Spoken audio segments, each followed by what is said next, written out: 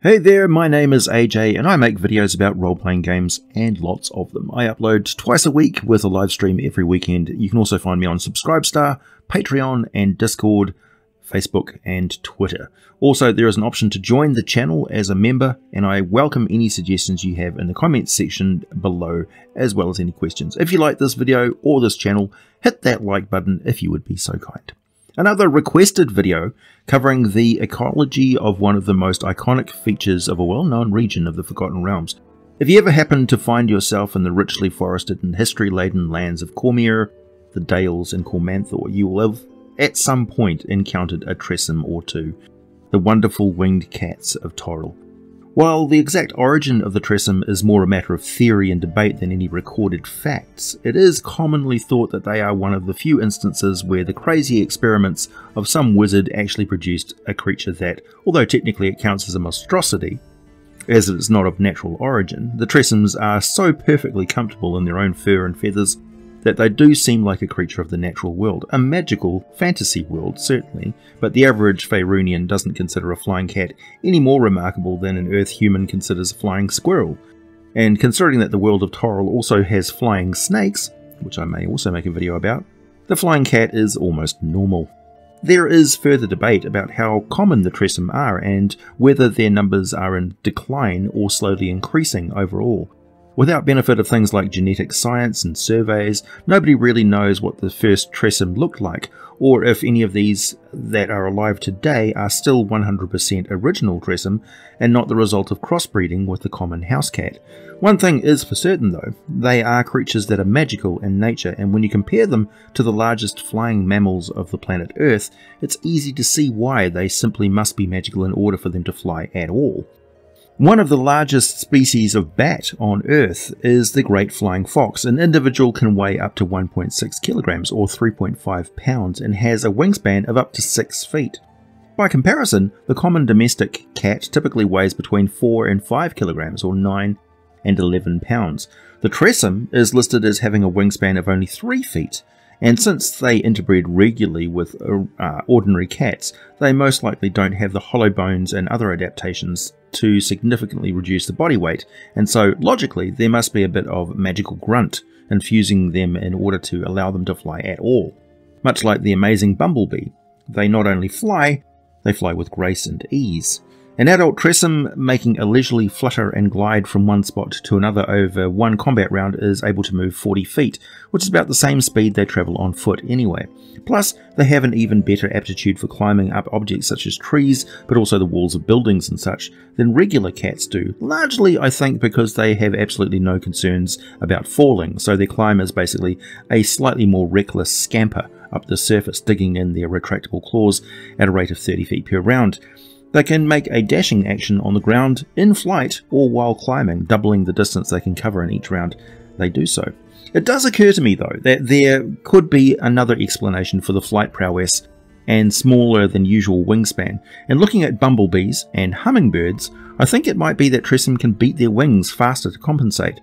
And the idea of a Tressym wing beats almost making a purring noise as they fly about or hover in place for a moment, that's just absolutely gold. While the new species has been around for centuries, they are not yet present in all the places humans, elves and dwarves, halflings and gnomes have transported the domestic cats with them. As all of these cultures commonly keep pets in and around their homes, something many non-dwarves don't know about until they meet one of the large, long-furred and stoic felines that can be found in the resplendent, lavish feasting halls that the stout folk rarely invite non-dwarves into. More than a few smithy cats do end up travelling with dwarven families and winding up curled around warm forges and clanging smoke-filled workshops, utterly unconcerned with the soot and anvil hammering, keeping an ever-watchful eye out for scurrying varmints. The Hin, or halflings, also have a breed of cat that I think may be a cross between the elven cats and some miniature desert breed, as they are thickly furred like the elven cats but much smaller, and they have quite distinctive large ears. Very cute.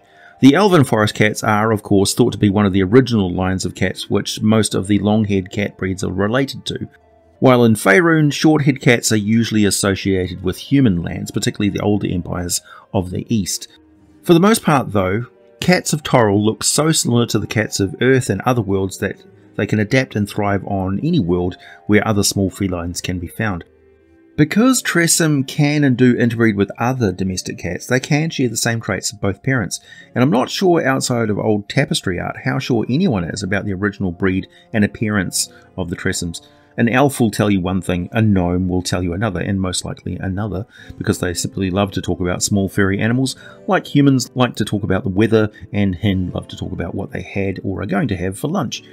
Even though they do interbreed with other cats, most Tressym are smaller and lighter than non-winged cats of those breeds. Even in a litter where some of the offspring are Tressym and some are not, which is quite normal, you will almost never find a Tressym that is larger than 2 feet or 61 centimeters from nose to tail, even in a litter of elven cats with their siblings all growing larger than that.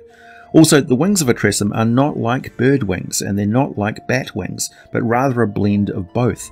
They extend from the very well-muscled shoulders of the Tressym and are divided into arc segments of hollow elongated finger bones, also a bit like a dragon's wing. However, the leathery membranes between those bones are also covered in feathers.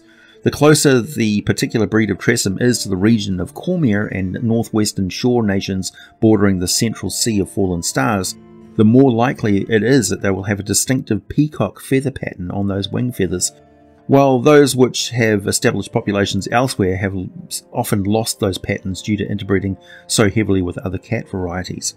A very strong argument for the original Tressym being one of the human-bred short-haired breeds is that these splendid feathered Tressym are almost always short-haired cats with black, grey or tabby fur, and the other feature usually present in Tressym, which is fur tufts on the points of the ears, similar to a lynx cat. Generally speaking, most people with any appreciation for cats do consider the Tressym to be quite lovely in appearance, and anyone who gets to know one will figure out very quickly that Tressym are much more intelligent than regular domestic cats, and they have senses much keener than a regular cat as well. Some would say that they have the qualities of an owl. The 5th edition D&D Beyond website has a couple of listings for the Tressym. I'll use the one from Baldur's Gate Descent into Avernus because it's more recent. You can find this on page 241 of that adventure book, and it has this to say about them. A Tressym is a mischievous winged cat, intelligent and known to form strong friendships with humanoids, particularly rangers and wizards. While they get along well with others of their kind, they rarely hunt or lair together. They also don't hunt or bother bats, fairy dragons, sprites and such, but they will go out of their way to kill sturges and will work with more formidable allies to bring down evil and monstrous manticores. They also enjoy teasing dogs. Tressym do hunt rodents, birds and insects. They do not eat eggs or nestlings. They have breeding seasons the same as other cats. Though they prefer to breed with other Tressym, they will breed with regular cats as well, and they don't form relationships, as in they don't breed for life. Nor do Tressym have any advantage other than their intelligence when it comes to competing for mates with other cats, considering this is largely just an equalizer that offsets the disadvantage they have in being smaller than other cats on average. If they do breed with non-Tressym, there is only a 1 in 10 chance that any of the kittens in the litter will be a Tressym. The rest will be regular cats. While it is listed as an option, most players and DMs consider the Tressym to be ideal as a form of familiar, able to be summoned by casting the Find Familiar spell. And just to clarify, because this does need clarifying, the familiar is not a normal Tressym that hears the call of the spell and becomes bound in magical service. A familiar is not a natural-born creature. It is conjured from a spirit that takes on the form of that sort of creature and shares some of the benefits of that form with the spellcaster. The casting of this spell is borderline a ritual, if you ask me, as it takes a load of charcoal, a brass brazier, some incense and herbs that are not that easy to find, and it takes a whole hour to cast, with the summoned spirit basically popping out of the billowing smoke and having a mental conversation with the caster before it takes on the chosen form. So I'm not sure a familiar can even breed with other living creatures of the same form it has taken. It's more like a perfect living construct of a bat or a snake or a Tressym or whatever. It's not a born Tressym. Tressym form familiars are able to communicate with their masters that are within 100 feet telepathically. They can share what they see and hear as well if the master turns all their attention to it. In this regard, the Tressym form has some great benefits, as the senses of the Tressym are remarkable. They have 60-foot dark vision and +5 to active perception checks, a passive perception score of 15. They have a keen sense of smell, rolling with advantage on any perception checks they use that sense with, and have a knack for identifying poisons, whether that substance is poisonous by taste, touch, or smell. A Tressym form familiar can communicate that fact to its master, and normal Tressym can communicate that to their friends. With an intelligence of 11, wisdom of 12 and a charisma of 12, Tressym are smart enough to actually understand what someone is saying to them. Though they only speak with their own Tressym language among their own kind, they find ways of communicating quite complex things to other species they get along very well with. While they don't have opposable thumbs, they are able to pick up and carry objects, untie ropes, or open or close doors and windows, plus abscond with a dog's dinner 100% of the time, hiding it in places where the dog is going to follow, sniff it out, and then get in hilarious amounts of trouble. Though they tend not to be malicious, dogs have a good reason to be very wary of Tressym, and the people of the land of Cormyr are very tolerant of the creature's antics and frequent vandalism, due to well-known instances where the creatures have saved the lives of their companions even at the expense of their own. So while they may be a pain in the arse at times, they are excellent at keeping down the rodent population and are considered noble, good luck, and even the mascots of a town or a holding. In Cormyr they are quite common, but mostly concentrated in the Starwater Gorge and around the town of Eveningstar, which is renowned for them, and the locals there are quite protective of them, opposing any would-be exploitation of the creatures. Any trapper that shows up with a Tressym fur in Cormyr or the surrounding regions will be lucky not to be arrested, although I don't think there's any specific bylaw. It's just generally known you don't do that. The elusive ghostwise halflings consider the Tressym to be sacred animals embodying the essence of stealth and cunning they so greatly admire and aspire to. So the druids and mages among them often have a Tressym as an animal companion, not a familiar. And the leaders of those halfling clans typically have a distinct lineage of Tressym that have lived with that family for a long time. The religions of Shares, goddess of cats, obviously has a very strong association with Tressym, as does Laru, goddess of intelligent animals, and the many names of Sorolali, the halfling goddess of friendship. The elven deities, I always have trouble with their names, Eardri Faerun, goddess of air and flight, Erevan Elisir, god of mischief, and Hanali Selenol, goddess of love, is also known to hold the Tressym in high regard, while these animals sometimes serve as messengers or show up as signs and portents of these gods, displaying always their favour. A group of Tressym will travel together in a group known as a clouder, and one such was known to dwell in the Leaves of Learning Temple of Ogma in High Moon within the Dalelands. Cormyrian traders had brought with them from Eveningstar to Deepingdale to sell in the High Market, but the winged cats escaped and flew to the temple. They laired in the temple's inner court, becoming beloved companions of the priests and monks, and were allowed free access to the kitchens and pantry to hunt mice and rats. The Tressym would alert the temple staff if they spied a visitor acting suspiciously or a thief climbing over the walls. And there are a number of Tressym in the city of Ankapur, and an important trading village across the waters of the Lake of Steam from the border kingdoms in southern faerun. Curiously, on the one day before high summer each year, every Tressym in the city of Ankapur mysteriously disappears and only returns 3 days later. I don't actually know why this is, but I'd be keen to find out. You can also find Tressym wandering the settled lands of Aglarond and Altumbril, really most lands bordering the Sea of Fallen Stars, where they've travelled aboard ships which greatly appreciate the effect they have on ship rodent populations. Tressym love to perch on tree branches, high window ledges, sun-warmed awnings, and crossing spars on sailing ships. They are smart enough to know the difference between a magic wand and a pointy stick, and much like Nick Fury, you had best watch out for your eyeballs if you piss them off.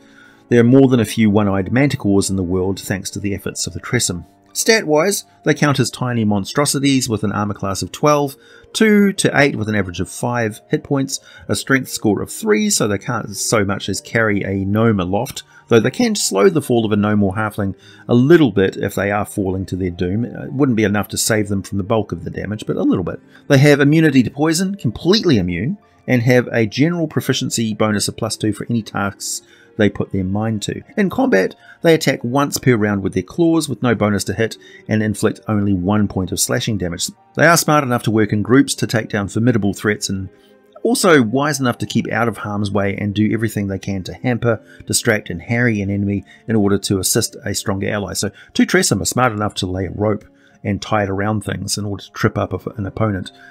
Outside of mishap and illness, a healthy Tressym can live a life expectancy of up to 20 years.